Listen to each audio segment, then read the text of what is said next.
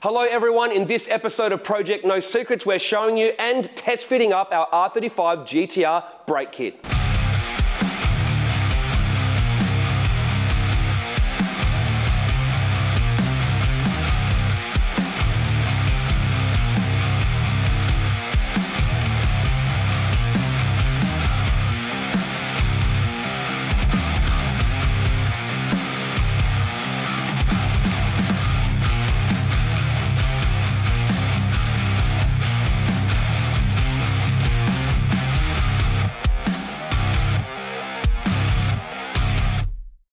Now, one of the best things about GTRs, a lot of parts are interchangeable from 32 through to 34. And one of the most popular things to swap onto a 32 has always been 33 and 34 Brembo brakes. However, they're just not quite big enough to cut the performance most of us are doing these days, so people are looking for a better option. Now, the R35 does have some parts that can swap onto earlier models. Injectors and airflow meters became popular for a little while there. Obviously, R35 coil packs is the most popular and common thing to take off that car. But now the R35 GTR Brembo brake kit has become a very popular upgrade for 32 through to 34 models. Why do you ask? Well, it's pretty logical really, isn't it? They're massive. They're overkill for 32 through to 34. Anywhere from 380 to 400mm rotors on the front and 380 on the back means it is just more than you'll ever need. Secondly, they're OEM and they're Brembo, so therefore you know the quality is up there. They fill up an 18 or 19 inch rim really well compared to some other brake kits on the market. And the last one is, well, you're just keeping it in the family. There's just that stigma attached to having R35 GTR brakes on your R32 to R34, and there's just that little bit of Instagram cool when it comes to having them on there. Now, R35 GTR brakes don't just simply bolt straight onto a 32 to 34, they require an adapter kit for a few different reasons, and the one that we've decided to use is Murrien's with Killer 32R to do our conversion. Now, if you've seen Murrien's Killer 32R, you know it's one of the best presented and built R32 GTRs on the planet. And he actually designed and had made his own kit 5 years ago for his own personal car to fit up R35 brakes. Now, a lot of people have checked the car out and said, where do I get one of these brake kits? So, with a bit of downtime during COVID, he's actually developed a kit now that's for sale. The first batch sold out pretty much instantly, and now the second batch and third batch are in production by the guys at Hypertune. So that's the kit we've decided to use. We're going to run you through what's in it, and then we're going to test fit it in the car to show you how it works. So the kit to put on R35 GTR calipers and rotors comprises of dog bones front and rear, which are essentially an adapter to bolt the calipers onto the factory hubs. It comes with a rear hat that you use instead of the factory R35 GTR rear hat for the disc, and it comes with the bolts to fit it up as well.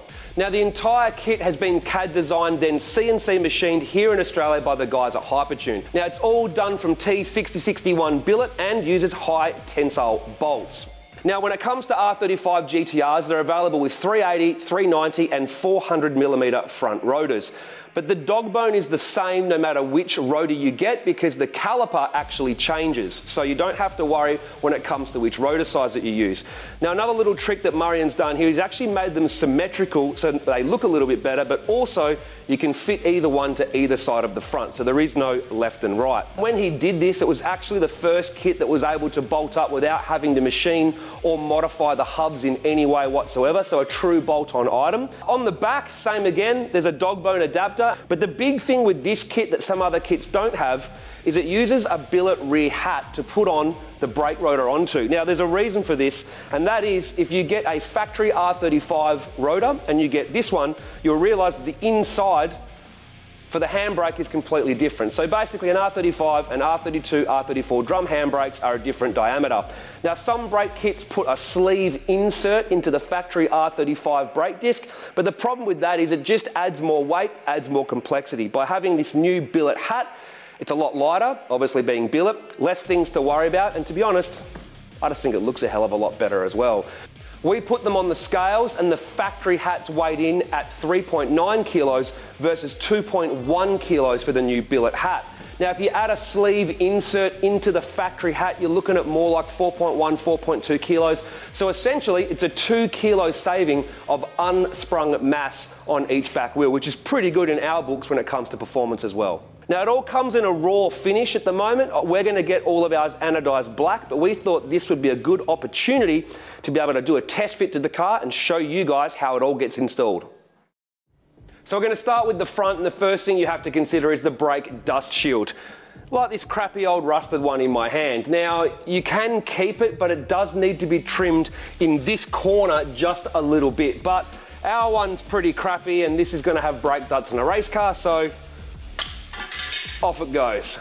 What Marian's done with his dog bone adapter is he's got a little groove in here, same on both sides, symmetrical. So when you put it on, it actually fits over this little protrusion out of the knuckle. This little protrusion here is actually what holds the factory brake line on the back. There's a little thread in the back, so you can keep the brake line and it makes it a pure bolt on. So let's get it on, see how it goes.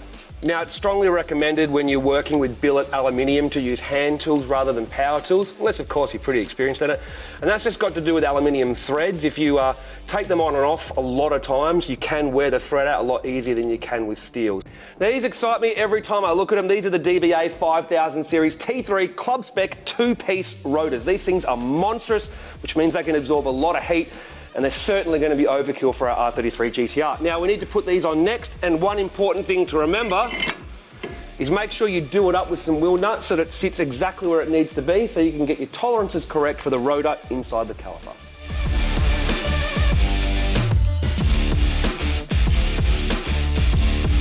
So one thing important to remember is to put the drive shaft in so the hub doesn't move around, so you know your rotor's square.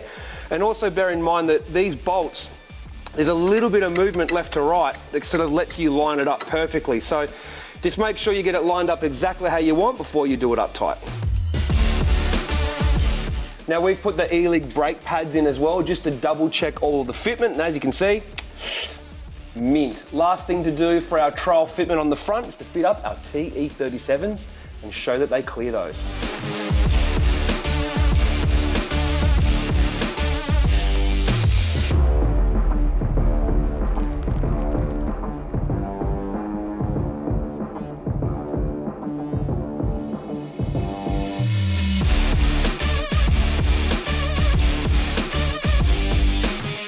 So up the back, it's the same situation as the front, where you need to modify the dust shield for behind the brake rotor. Now, you can either just trim the edge of it off, or you can completely remove this outer section. Now, if you saw a previous video of ours when we were working on the rear subframe, we drilled out the spot welds to get rid of the outer dust shield, but you have to keep this inner plate because that sits behind the handbrake assembly and the hub, and it needs to stay there so you can get the spacing correct.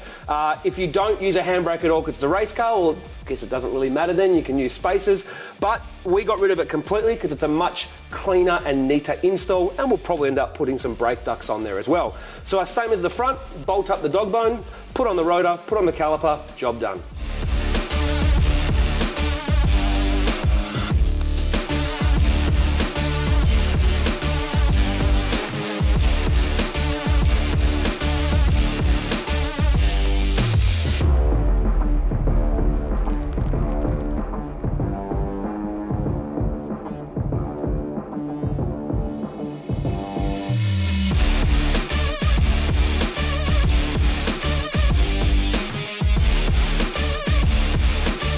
Now, the rear rotors are the same size as the front at 380 millimeters, but have a smaller 4-piston caliper, so clearance is a little bit easier on the rear. But one of the things that people love about the 35 brake kit is how much it just feels up the wheel compared to some of the other brake kits on the market. Usually a brake kit for these is big front, smaller rear, but have a look at that. It just feels up that rear wheel so well.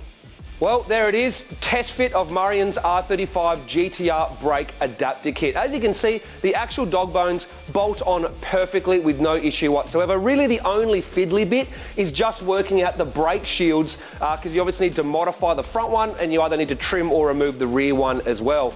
Now, you're asking, what about brake lines? Well, luckily, the thread on the back of the caliper is exactly the same across all the Nissan brake range, so your R32 through R34 braided brake line kits will just go straight into this caliper. Next question you've got is, what about master cylinders? Well, Marian said that he's been using a BM57, i.e. an R33 or R34 GTR brake master cylinder on his car for the last 5 years, and the pedal feel is fine and it drives great, even with the ABS system. Now, we've got a pedal box in our car, so we've got a lot more options for brake balance and bias, etc. But it may require a little bit of mucking around to get it right with a circuit car, but for a street car, BM57 master cylinder works perfectly fine. Now, if you want to get one of these kits for yourself, you've got a few different options. You can go to one of our online stores, which is GTRhub.com. The link is in the description for the video below on YouTube, or you can contact the guys at Hypertune to order a kit, or if you've seen Murray floating around various Facebook GTR groups, just send him a PM and you can order yourself one of these kits to put R35 GTR brakes onto your R32 through R34 GTR.